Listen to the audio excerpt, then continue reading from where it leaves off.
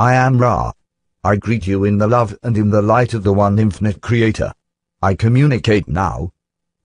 Question 22.1. Questioner, the instrument would like to ask a couple of questions of you. The instrument would like to know why she smells the incense at various times during the day at various places. Answer, I am Ra. This instrument has spent a lifetime in dedication to service. This has brought this instrument to this nexus in space-time with the conscious and unconscious distortion towards service, with the further conscious distortion towards service by communication. Each time, as you would put it, that we perform this working, our social memory complex vibrational distortion meshes more firmly with this instrument's unconscious distortions towards service. Thus we are becoming a part of this instrument's vibratory complex and it a part of ours. This occurs upon the unconscious level, the level whereby the mind has gone down through to the roots of consciousness which you may call cosmic. This instrument is not consciously aware of this slow changing of the meshing vibratory complex. However, as the dedication on both levels continues, and the workings continue, there are signals sent from the unconscious in a symbolic manner. Because this instrument is extremely keen in its sense of smell, this association takes place unconsciously, and the thought form of this odor is witnessed by the entity. Question 22.2. Questioner, secondly, she would like to know why she feels more healthy now that she has begun these sessions and feels more healthy as time goes on. Answer, I am Ra. This is a function of the free will of the entity.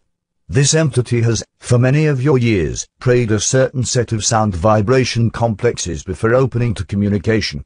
Before the trance state was achieved, this remained within the conscious portion of the mind complex and, though helpful, was not as effective as the consequence of this prayer, as you would call this vibrational sound complex, which then goes directly into the unconscious level, thus more critically affecting the communication from the spiritual complex. Also, this entity has begun, due to this working, to accept certain limitations which it placed upon itself in order to set the stage for services such as it now performs. This also is an aid to realigning the distortions of the physical complex with regard to pain. Question 22.3.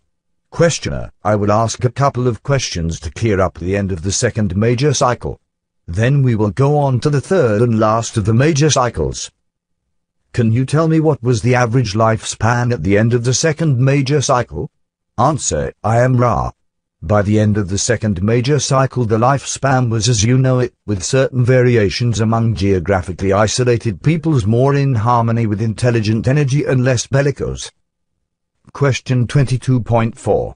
Questioner, can you tell me the length of the average lifespan in years at the end of the second major cycle? Answer, I am Ra. The average is perhaps misleading. To be precise, many spent approximately 35 to 40 of your years in one incarnation, with the possibility not considered abnormal of a lifespan approaching 100 of your years. Question 22.5. Questioner, can I assume then that this drastic drop in average lifespan from 700 years to less than 100 years in length during this second 25,000 years was caused by an intensification of a lack of service to others? Answer, I am Ra. This is in part correct. By the end of the second cycle, the law of responsibility had begun to be effectuated by the increasing ability of entities to grasp those lessons which there are to be learned in this density. Thus, entities had discovered many ways to indicate a bellicose nature, not only as tribes or what you call nations but in personal relationships, each with the other, the concept of barter having given way to the concept of money, also, the concept of ownership having won ascendancy over the concept of non-ownership on an individual or group basis. Each entity then was offered many more subtle ways of demonstrating either service toward others or service to self with the distortion of the manipulation of others. As each lesson was understood, those lessons of sharing, of giving, of receiving in free gratitude, each lesson could be rejected in practice. Without demonstrating the fruits of such learned teaching, the lifespan became greatly reduced, for the ways of honor duty were not being accepted. Question 22.6. Questioner, would this shortened lifespan help the entity in any way in that he would have more time in between incarnations to review his mistakes, or would this shortened lifespan hinder him? Answer, I am Ra. Both are correct.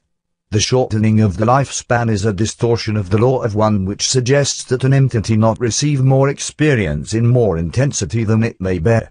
This is only in effect upon an individual level and does not hold sway over planetary or social complexes.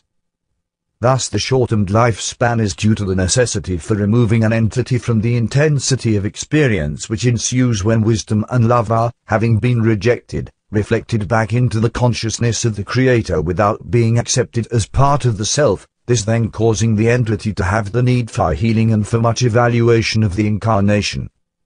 The incorrectness lies in the truth that, given appropriate circumstances, a much longer incarnation in your space-time continuum is very helpful for continuing this intensive work until the conclusions have been reached through the catalytic process. Question 22.7. Questioner: you spoke of the South American group which was harvestable at the end of the second cycle. How long was their average lifespan at the end of the second cycle? Answer: I am Ra.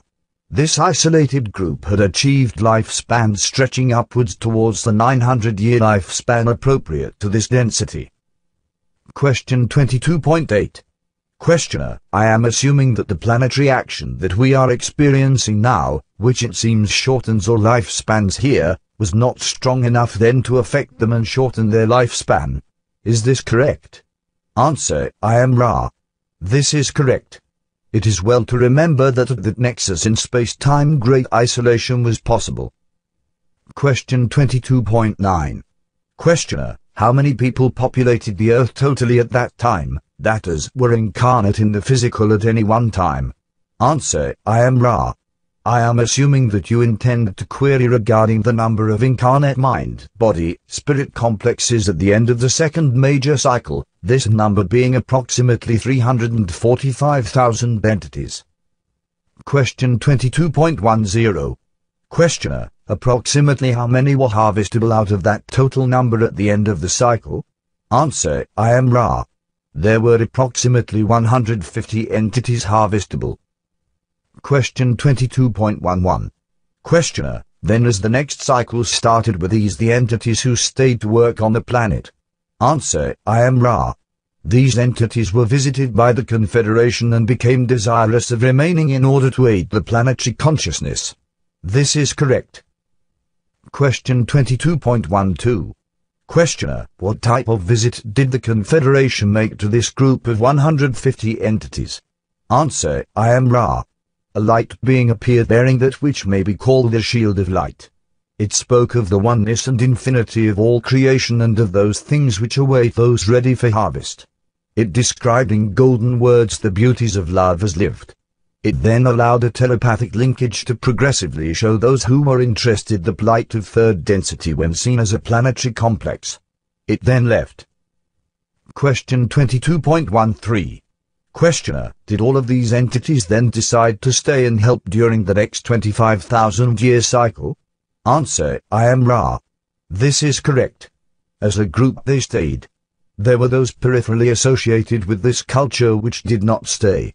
However, they were not able to be harvested either, and so, beginning at the very highest, shall we say, of the sub-octaves of third density, repeated this density.